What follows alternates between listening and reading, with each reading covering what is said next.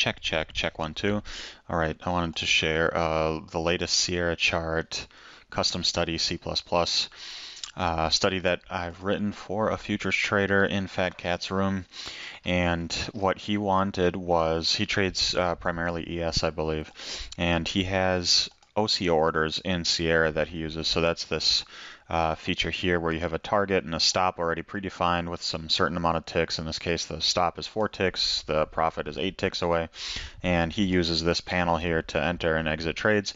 And what he wanted to use was this tools risk reward tool here, which he was manually drawing onto the chart every single time he entered a trade in order to see where the risk reward was, especially if he moved his orders around.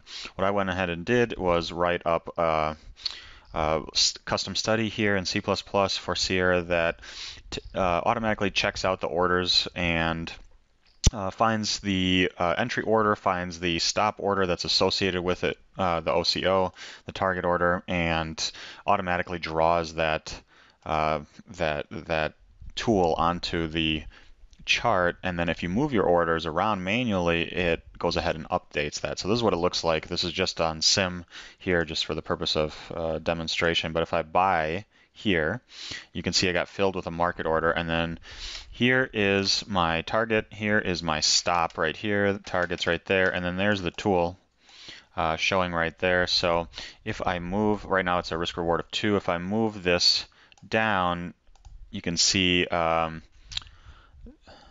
oh, I already got filled on one of those. I see. Okay. I already got stopped out by the time that hit. So the other feature of this is that it stays up here until you do your next trade. So let me try that again. I'll go short this time. And let me go ahead and move the profit closer. And now you can see it change the risk reward to 1.27 instead of 2.